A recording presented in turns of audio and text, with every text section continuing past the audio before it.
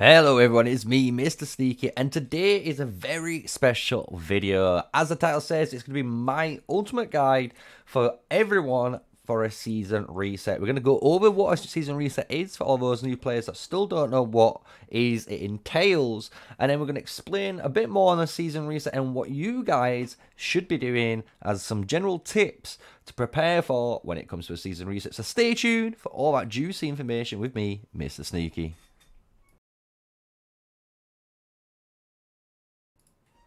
Hello, so yes, we're going to be going over everything you're going to need to know about a season reset. So smash a like, comment, and subscribe before we get straight into all of the juicy knowledge that you guys have been waiting for. So a season reset, how does a season reset work? It's pretty simple, really. So every season is split up into so many days. So far, it's around 3 months and maybe a little bit extra is coverage of your season. But when you get to the end of the season, what ends up happening is there's a few different periods. So you have your season, then your season will come to an end, and then during the end, you will have a migration period, and we will explain what that is. And then after the migration period, you'll have your season summary, which will explain what's going to happen afterwards. So in a season reset, though, what actually disappears? That's the one burning question everyone asks for. And if you go to your Augustone, just like I did in the background there, it will explain to you right here everything that you're going to need to know. The main things you want to know is the hero levels and artifact levels. So when we read these blurbs out, it will tell you that every new season all your heroes will reset to level 1, but all your heroes' talents obviously will be reset. However, the hero star ratings and your skill levels you've invested in will not be reset. So obviously a season reset will put you back to 1, so you only have the capability of only using the first skill. And we're going to go over that in one of the tips, and don't you worry.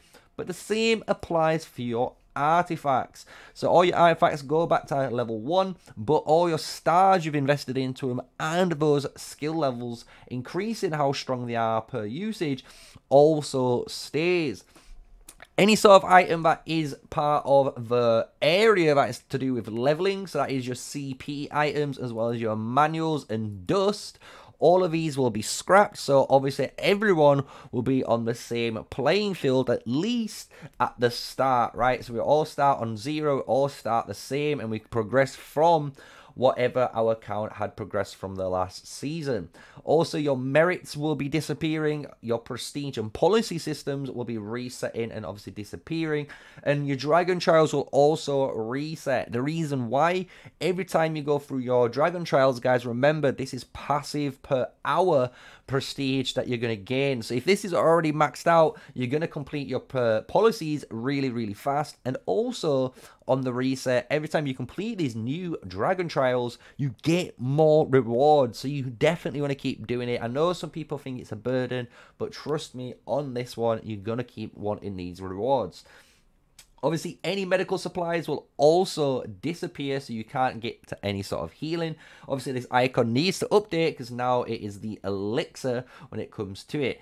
And then the final thing that will reset is the alliances. So all the alliances will be going back to 40 members. You will be choosing a zone 1, which we're going to be going over in a moment. And then the alliance leader, though, will get the ability to choose exclusive right to keep the same name as last season, which is a really cool thing that you're able to do. So you can keep your same name. You don't have to worry about someone taking it. It's a really cool thing that they added. But this season will reset.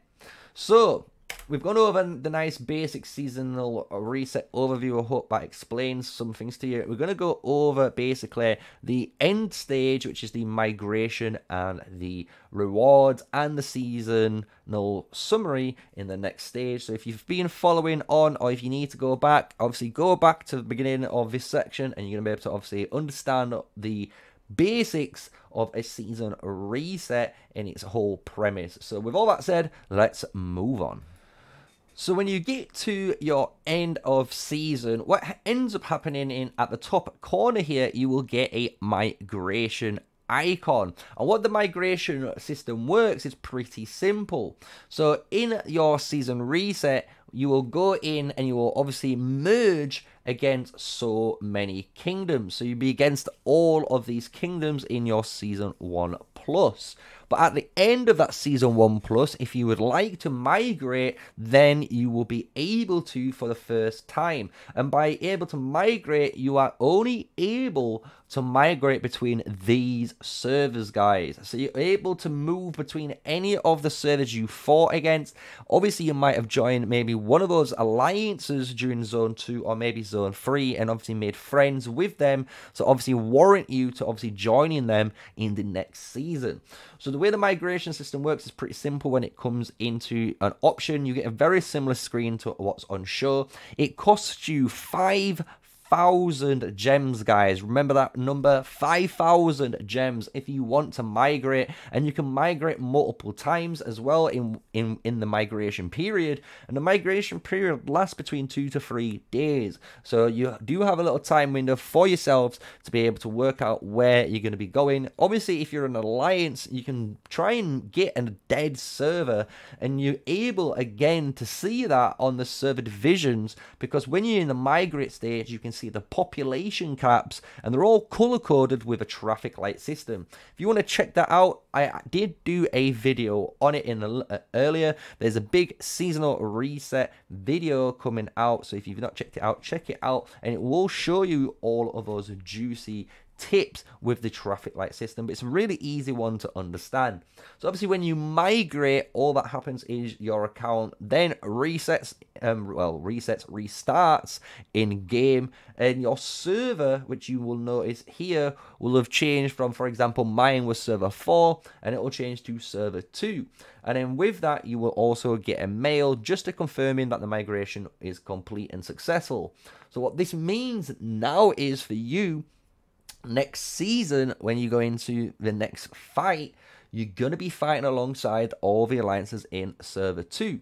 So now we've done the migration period, you get to the final stage, which is the season summary. So this is the season summary right here, and this again lasts for 3 days and 7 hours, guys, exactly. So as you can see, we cover 3 days, and then we have a 7-hour increase, and that is when your season will start. And on this new season, you can see on the season summary screen on show is a lot of cool information that we're going to go over.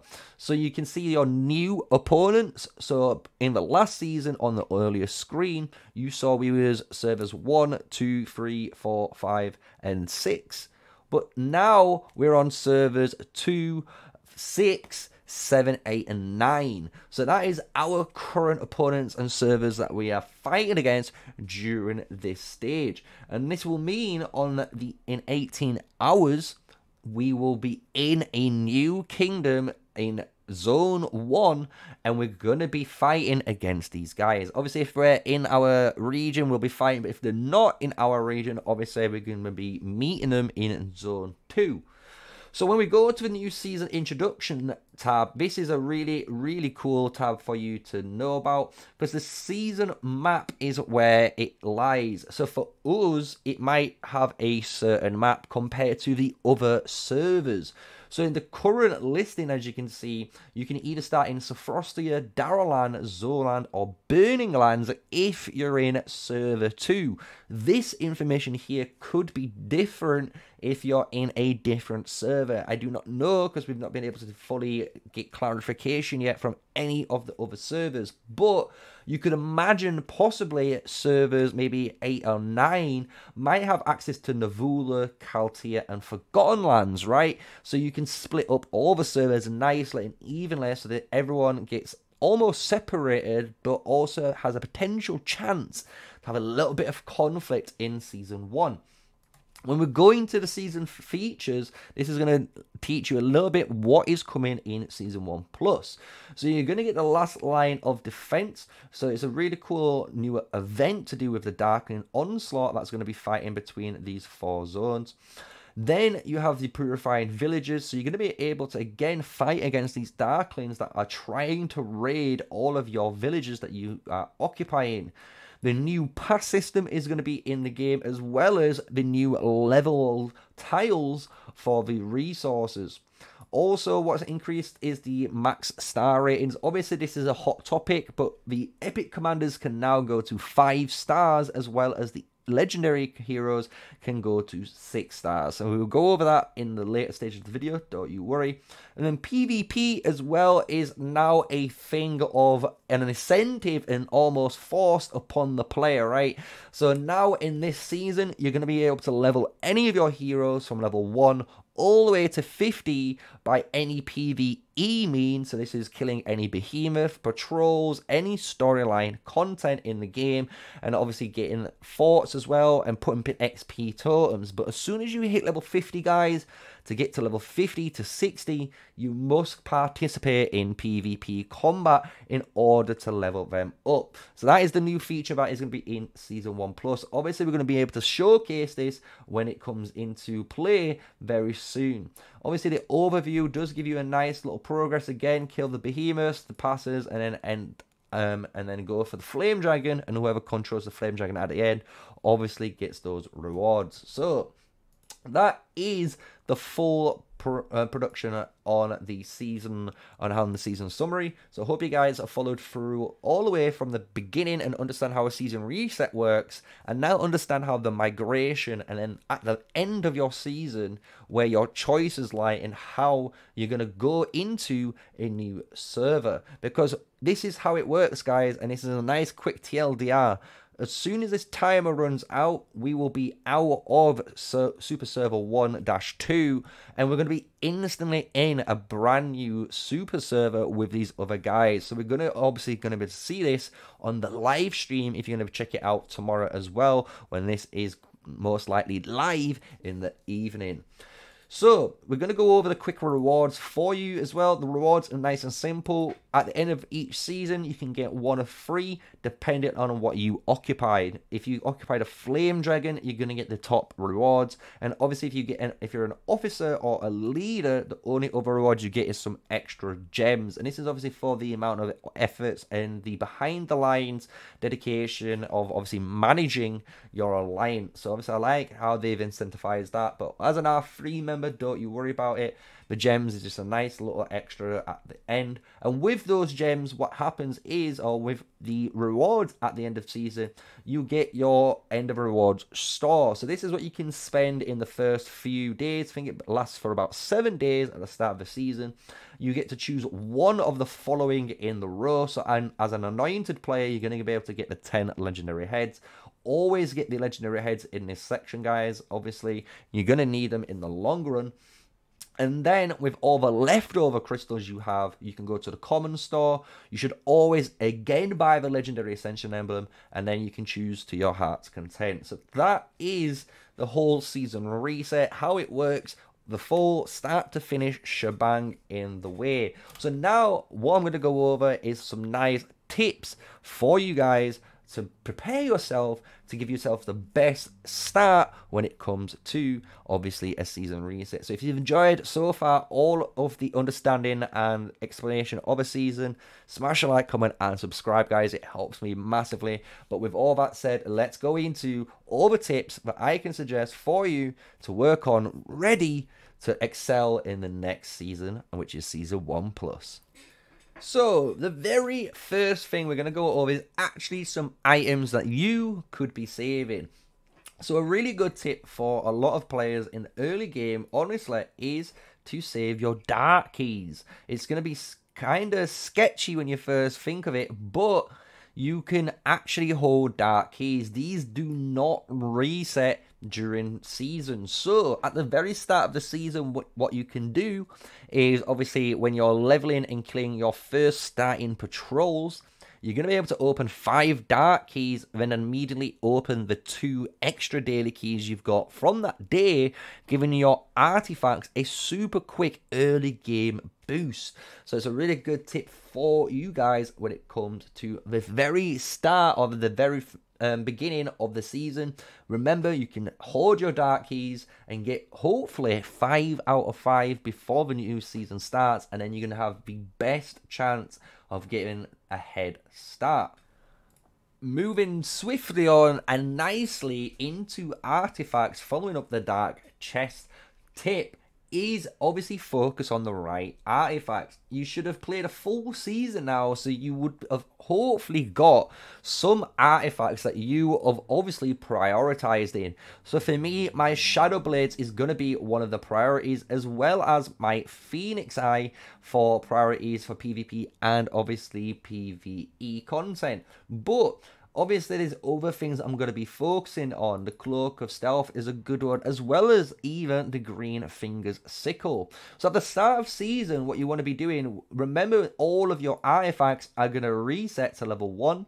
So a really good thing that you could do at the very end of your season, again, as a reset and get prepared for you in the next season, is actually use some of your old emblems. A lot of your green emblems would have been stacking from playing the game for such a long time that you're going to be able to actually 2-star at least all of these artifacts. So remember, you're going to be able to do that at the very, very end of the season. So when you're at coming maybe to the last week and you know season reset is on its way, you could then be leveling up all of these guys that you've not used, and you know, instead of wasting all that extra XP on something that you know you're not going to be needing it on, like the Shadow Blades, because there's obviously no more behemoths to kill or no more combat to kill until obviously the new season. You might as well put it somewhere where it counts. So it's a nice little tip for you guys when it comes to artifacts. And again, remember with artifacts, they come in two kinds, and that is the PvP, which has a rage cost, and then you have your PvE artifacts without a rage cost. So remember, even as a free-to-play player, guys, if your bomb flinger is a level 5 bomb flinger, it might be better than your level 1 Shadow Blades. But obviously for me, this is not the case, because obviously everyone's account's different. But obviously work with what you got. So let's move on to the next tip. This is going to be a really good tip because a lot of you people have actually been asking this in the comments and we have not known until now. So the Season 1 stories. As you can read here, the Season 1 stories will be able to be replayed so you can actually listen to what they are. However, you will not receive the rewards. So right now, guys, if you're looking at the stories and you think it's a bid, you must get that completed. Why? Because remember, by completing the story, and I'm even doing it right now, you're going to be able to get some extra gems. So that's 120, 180, so that's always 300. And then we've got 400, 540 gems there. And obviously the gold keys and extra goodies when it comes to it. So you make sure you complete all of these chapters. You're going to need to, and you're going to get all these rewards for doing it. But if you miss out on any of these and you don't do them, you're going to lose out on rewards. So that is a really big tip for you guys. Moving swiftly on, following on a very similar theme, scouting works the same. So when it comes to scouting, you got to make sure you've claimed all your rewards. Again, you're going to lose out on any of these raw rewards. As you can see, even myself, I'm going to lose out on all of these if I don't get them claimed. I've got a bunch to get if I'm going to do it in time. But in the next season, just remember, your mist that you've dispelled will stay dispelled, and obviously any of these rewards you've already claimed you will already have, but the other tab here will reset, and that is why it's important here. So if you can claim all your other rewards here when you goes into the new season, you're going to be able to reclaim all of these again. And the cool thing is with this, guys, if we do look at some of these, especially the camps, you'll notice the camps scale up. So you will start getting tier 4 units for free by completing these camps. So it's a really good tip to keep doing. And I know people don't enjoy it, but these do scale. So it's a really good thing to do throughout your account's history, because obviously you're going to get some free tier 4 units and obviously level up your account for free. And you're going to need them in the long run. So remember, complete all your scouting and obviously finish in all of those season rewards that you can. Otherwise, you're going to lose out on them. So the final tip that's going to come is actually hero base. It's what heroes are you going to be working on, right? So obviously for me, I do have access to a load of heroes. Obviously I'm going to be an archer main, and with the new patch, you can see there's 5 to 6 star heroes. We're still trying to level up a hero at the moment because it does take, guys, an insane amount of stars to get this to level 5. I'm going to try and save up again for a massive amount of stars so we can count and obviously track how much it will cost in one go. But what we're going to be doing is obviously needing to pick 5 heroes. Why 5 heroes? Because those 5 are going to be your main primary heroes at the start. And then obviously they're going to create a deputy slot that's going to help you level up. So for me, I'm going to be playing my Archer gang, and so this season I'm going to be actually playing a Nico primary with another Kanara primary, and what we'll do is later on we're going to obviously see the new 2 heroes that come. So if you're an Archer player, this is a really good tip for you because you can be saving your keys and your gems just in case you're going to need them for the new legendary Archer hero that comes out. So I'm going to be using these 2 as the primaries, which means I can have my Gwanwyn as well as the Craig used as the secondaries. We're going to still set it up as a role-based combat. So we're going to have one type of tree on Nico. We're going to have a different type of tree on Kanara. We're still going to build a different tree on Gwanwyn and Craig, just so that we have the options if we ever need them for maybe a raid.